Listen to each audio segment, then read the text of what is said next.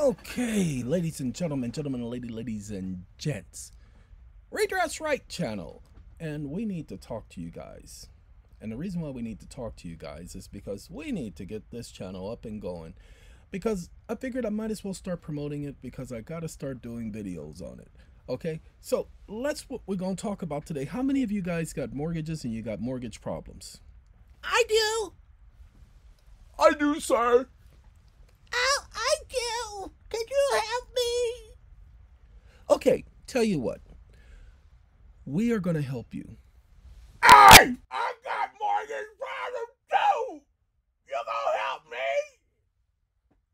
Yeah, I'll help you, all right. Yeah, you just, no, you go sit, all the way, yeah, keep going. No, keep going. No, you got to keep going until I can't see you. No, keep going. No, you're not far enough now. Keep going. All right, now sit down right there. All right, there you go. I'll help you in just a second. Oh, Lord, I shouldn't have asked that question. I apologize, ladies and gentlemen. Let's talk about something, okay? If you got mortgage problems, yeah, you can hear me. Just beep. No. Don't talk right now. I'm talking to the people. I'll get with you in a second. Apologize, ladies and gentlemen. I was watching one of the videos. The one I said I tried to keep it to myself. Whew, I did try to keep it to myself, y'all. Let me show you something if you don't mind. We're going to go to this particular document. Now, what I'm about to show you is not being given to the public, but we're going to give it to you. Okay? The Federal Reserve has their own Office of Inspector General. This is where you file complaints. Now, I want you to pay attention because many of you don't know of this. Nobody else has told you of this, and nobody else has brought forth complaints on this issue. Why? How do I know? Just trust me. The Federal Reserve has told me that it's seldom used and nobody has brought it to their attention before. That's why they're taking so long to respond to me. This is the address. It's right here. This will be in the description, the whole letter. All you got to do is copy and paste it. The letter will be the description. The description for this video will be this letter. Okay? Dear sir or madam. Well, no, let's let Dave or one of them read it to y'all.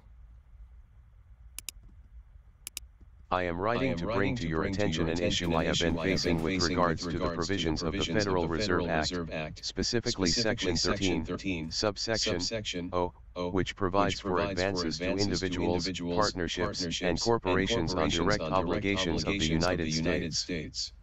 The text of Section 13, Subsection O, of the Federal Reserve Act, as it was amended in 1935.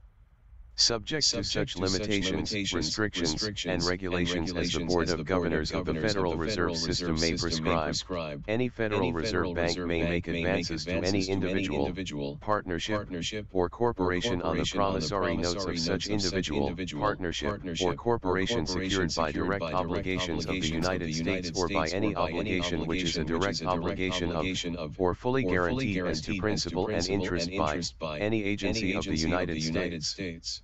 Such advances shall be made for periods not exceeding 90 days and shall bear interest at rates fixed from time to time by the Federal Reserve Bank, subject to the review and determination of the Board of Governors of the Federal Reserve System. I have attempted to access the provisions of this law by contacting the local Federal Reserve Bank, the Board of Governors of the Federal Reserve System, the Consumer Financial Protection Bureau, CFPB, and the Federal Trade Commission, but have not received a response in the past 6 months. Via my rights secured by the Constitution for the United States of America, I have the right to petition for redress of grievances and seek access to the provisions of the Federal Reserve Act, including Section 13, Subsection O.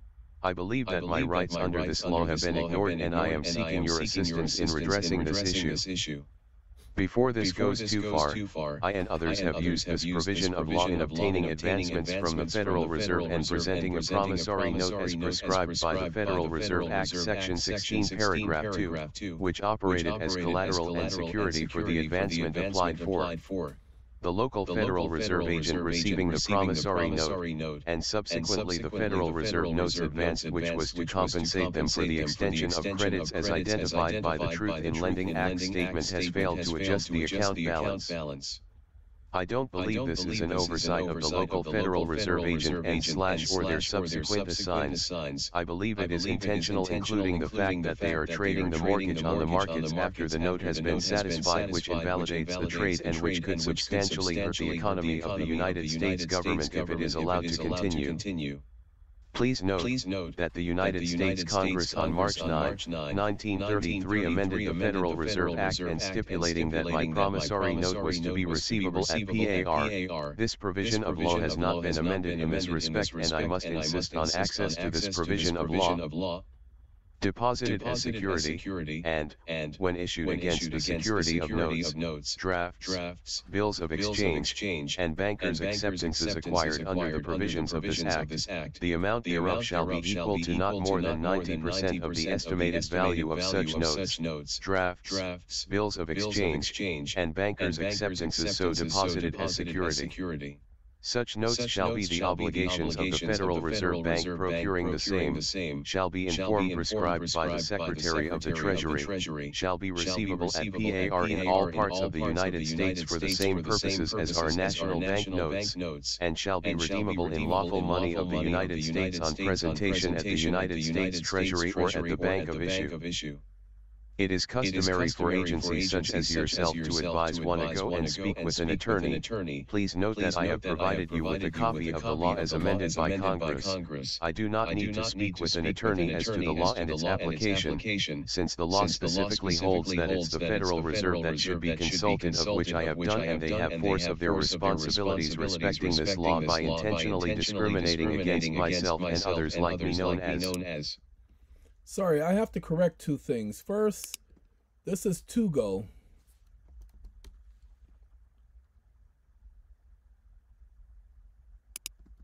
And we're going to put and or consult with an attorney. And then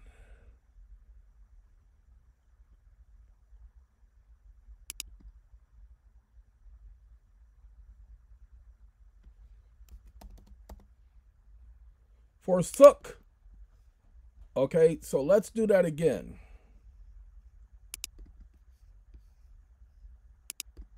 Such as yourself to advise to go and speak and or consult with an attorney. Please note that I have provided you with a copy of the law as amended by Congress. I do not need to speak with an attorney as to the law and its application, since the law specifically holds that it's the Federal Reserve that should be consulted, of which I have done, and they have pursued their responsibilities respecting this law by intentionally discriminating against myself and others like me known as any individual.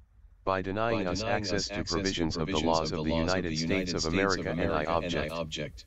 I would appreciate your prompt attention to this matter, and I look forward to your reply. Thank you for your time and consideration. Sincerely, your name.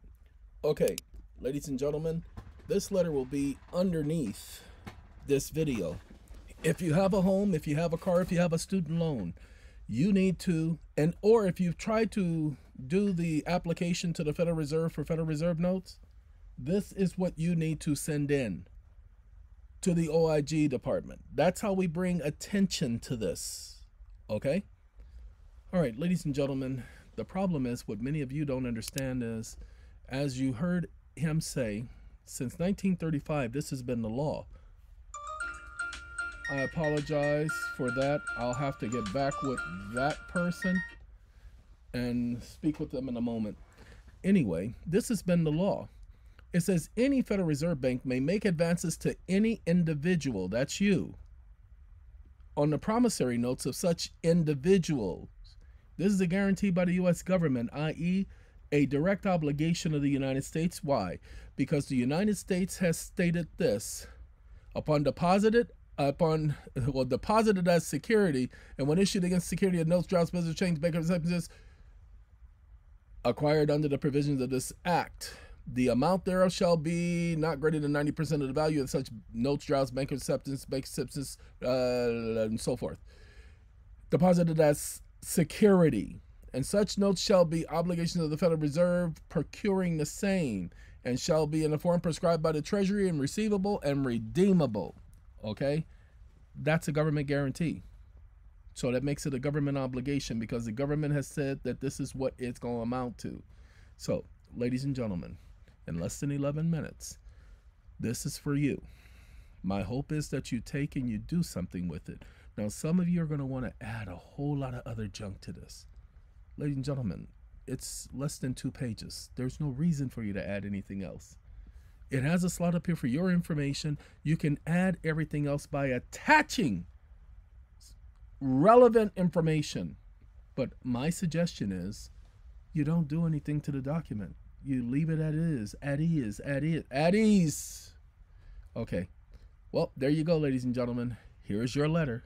Have a good day, y'all.